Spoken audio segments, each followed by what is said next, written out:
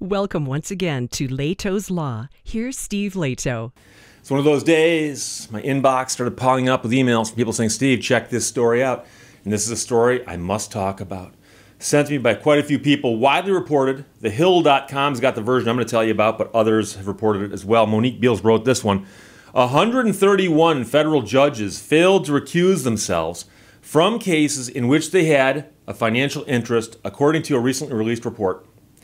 131 federal judges oversaw court cases. They were the judge hearing the case involving companies who were parties in those cases in which the judge or members of the judge's family owned stock, according to a new investigation. So I'll give you the hypothetical.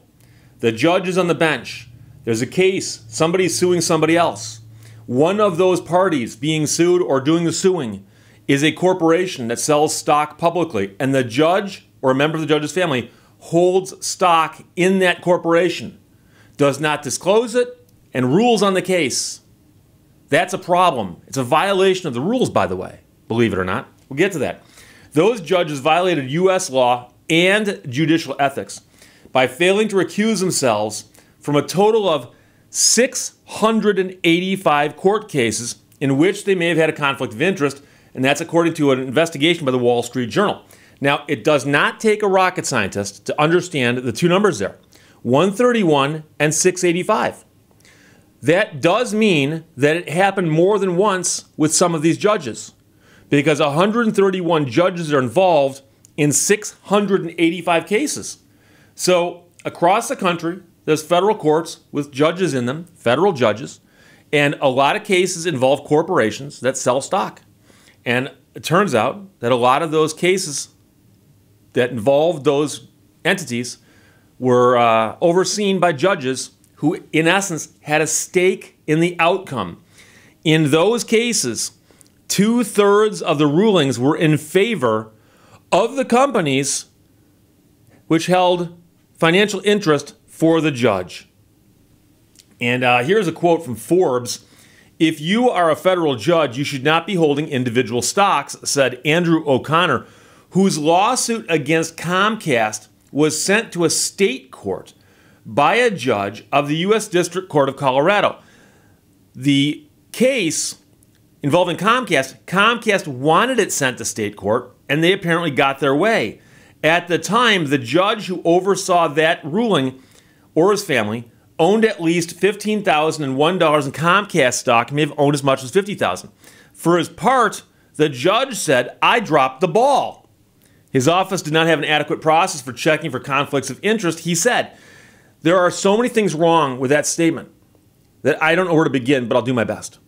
First of all, you might say, Steve, $15,001 to $50,000. Why doesn't he know? Well, he knows. But the disclosure forms that the government asks him to fill out say, do you own stock? Yes, no, and in what amounts? And they just have you check boxes with ranges. So he owns between $15,001 and $50,000 in stock, or his family members do. But again, that's what the form says. Do you or your family members own? And he said, yes, my family or I own this amount of stock in Comcast. He says his office did not have an adequate process for checking for conflicts of interest. He doesn't know that he owns stock in that company? Here's the thing. If you own stock, you should know it. It's not a surprise. And the idea that, well, Steve, maybe he owns so much stock he can't keep track of it all. Well, he should know that there's a potential problem then. And this guy who's suggesting that if you are a federal judge, you should not be holding individual stocks, is pointing out that that is the easiest way out of this. Being a federal judge is one of the greatest jobs on earth. You are appointed for life, and it pays well, okay? A lifetime appointment, and it pays well. It's a great job. So if you get that job, one obvious thing you could do is get rid of your stock and sell it, or keep track of it. But that is part of your job. You need to know if a corporation comes before you, oh, I'm a shareholder in this corporation. I can't rule on this. I have to send this case down the hallway. It's not that big of a deal. But here's the problem. I've owned stock before. And I know that some people in my audience probably have as well. And when I own stock and I'm hearing the news and I hear someone mention the company I own stock in, I turn and look. Did they do something good or did they screw something up? Because it's going to affect me. So if I was a judge and I saw the case hit my desk, a lawsuit, ABC Corporation versus Acme Rocket Sleds, and I own stock in Acme Rocket Sleds, I'd remember, oh, that's right, I own stock in Acme Rocket Sleds. This case affects me. Therefore, I cannot hear same. But these cases took place in the time frame of 2010 to 2020. They did a 10-year study. And of the 2/3 of federal district judges who disclosed individual stock holdings, about 20% of them heard at least one case that involved their stock. So they were asked to fill out the form, do you own stock? Yes. In what? Yes, yes, yes. They fill all this stuff out. And then when the case crosses their desk, they don't notice it. I find it hard to believe. After the Journal notified the judges of these findings, 56 of them began to alert parties involved in 329 lawsuits of the conflict of interest. So they actually said, and they went back and they started trying to tell people this. The question is, what can you do now? And number two, 56 of them, what about the others? So less than half actually started doing something about this. The judges gave the Journal various explanations for failing to recuse themselves, including issues with conflict screening search software and their insignificant roles in cases that did not require legal exemptions.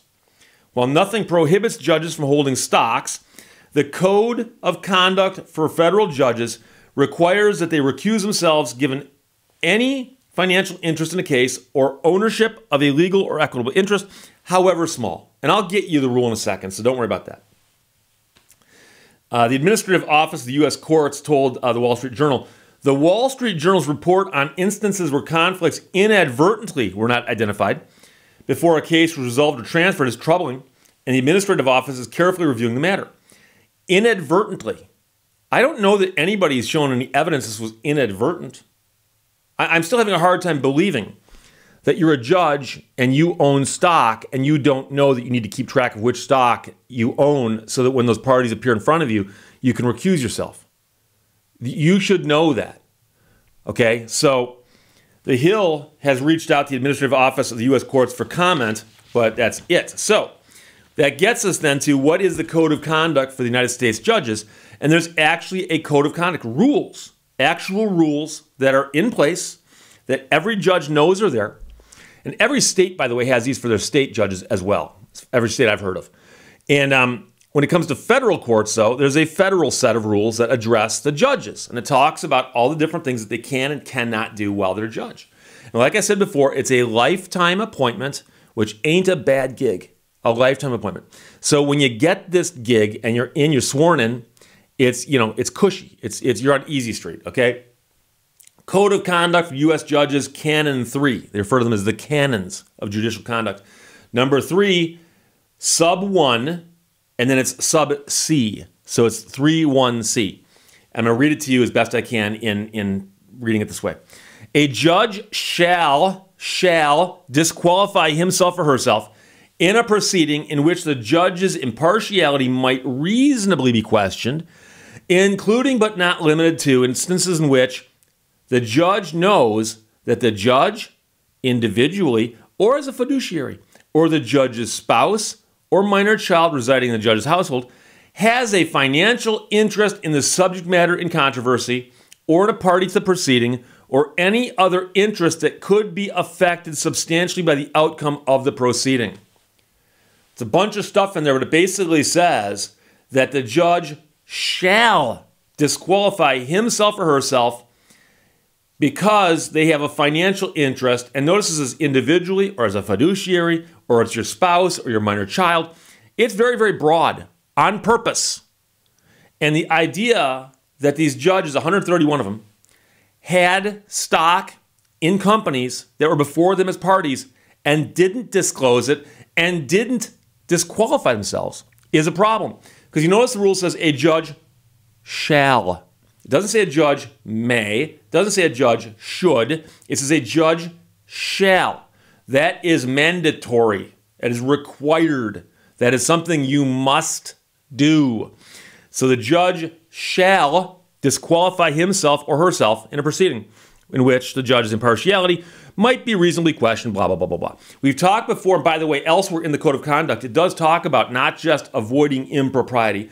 It talks about avoiding the appearance of impropriety.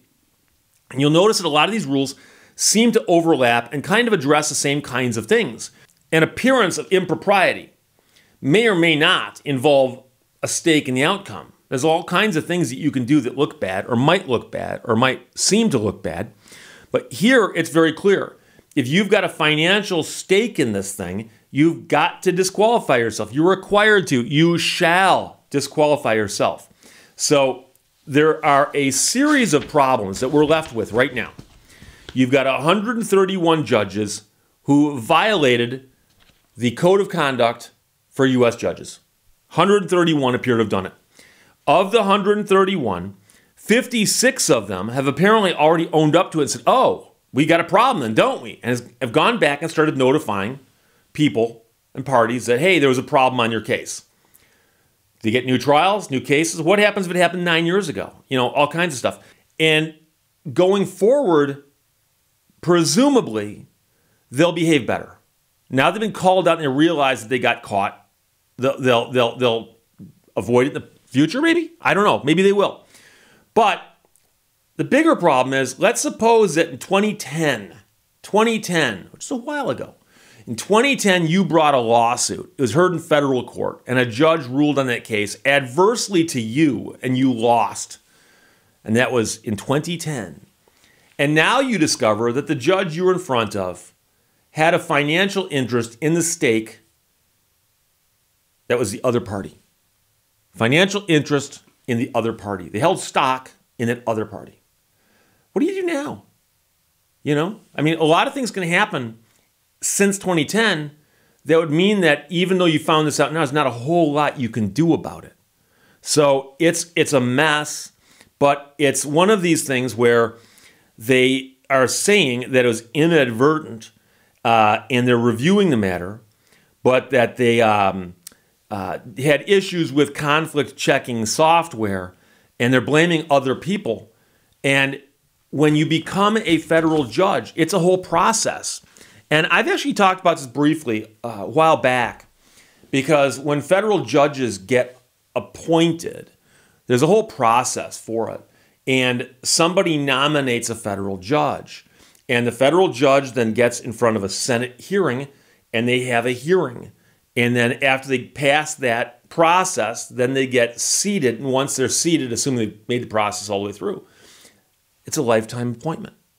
And they know going in that as a federal judge, there are rules that apply to them.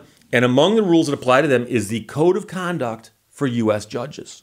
And they know that there's a rule in there, Rule 3, 1C, that says specifically that they've got to disqualify themselves if they ever have a case where the parties before them present such a situation that the judge has a stake or the judge's family has a stake in one of these entities. They know that going in. So there's a couple things you got to do, one of which would be quite easy, would be to sell all your stock. If you don't want to do that, make a list of it and put it on your desk. And from time to time, when new cases get filed, glance at the list of stocks you own and go, oh, here's a lawsuit being filed by the Acme Rocket Sled Company. I'm a stockholder. I must notify them of that, and this case must get sent down the hall to another judge who presumably does not own stock in the Acme Rocket Sled Company. They all know the rules there. 131 of them broke the rules, and they broke the rules in 685 cases, which does suggest that many of them broke the rules more than once. And that's a very serious problem. So some people often get upset with me. They say, Steve, you stopped. You didn't say what should happen here. What should happen here? Well, there's a process where judges can get called on the carpet and questioned about their behavior. Now, it's a lifetime appointment, but there are other things that can happen to you along the way. And there's a process. And I'm going to use the word, although some people are going to perk up because they've only heard it in other settings, but a judge can be impeached. A judge can be impeached, a federal judge. And I would suggest that the Judiciary Committee take a look at this and ask themselves, and perhaps ask some judges, how is it possible that you forgot that you owned stock in these companies that appeared before you more than once? And they should go through the list of the 131 judges and find out the ones who did it more than once and say inadvertence or mistake is one of those things that you might be able to blame on one or two instances of something. I don't even think that makes sense here, but to do it several times is a problem. And it creates a mess because the mess has got to get cleaned up now. So the Judiciary Committee should be taking a look at this and asking themselves, how reasonable is it that these judges heard these cases and forgot that they owned stock in one of the parties before them? That's a bad, bad thing. So we'll see what happens. But the case is a story was sent to me by a lot of people. Jason, Christine, Nick, Anthony, Paul, Shekhar, James, and David all said it. Thanks a lot. 131 federal judges failed to recuse themselves when required to do so from cases in which they had financial interest. Monique Beals wrote this version for TheHill.com, reported widely elsewhere, including Forbes and the Wall Street Journal. Questions or comments, please put them below. Let's talk to you later. Bye-bye. Thank you for watching Lehto's Law. It always seems impossible until it's done.